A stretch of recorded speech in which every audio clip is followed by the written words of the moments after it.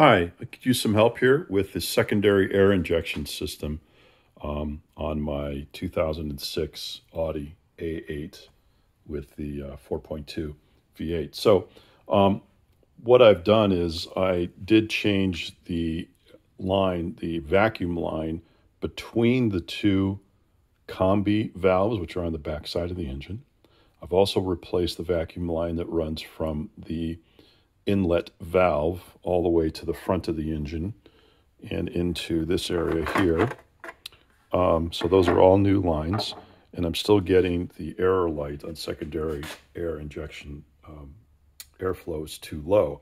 So I thought there must be another leak in the air lines, in the vacuum lines.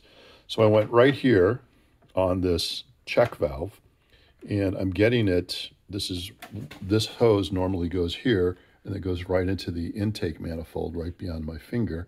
So what I assumed I could do, and I was successful, was pull a vacuum right from here using a hand vacuum pump. And this has been on here for every bit of 15 minutes. And it's holding rock steady at, I guess, 15, if whatever the metric is. It's not PSI, but 15 vacuum.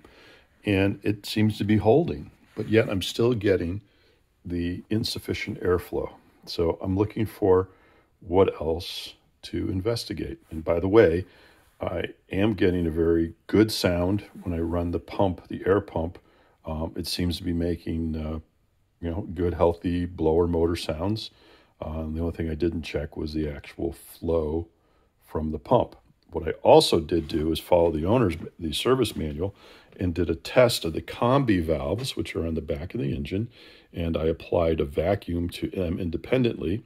And then you simply, the manual says this, you blow into the line that's on the pump, which comes out from down there.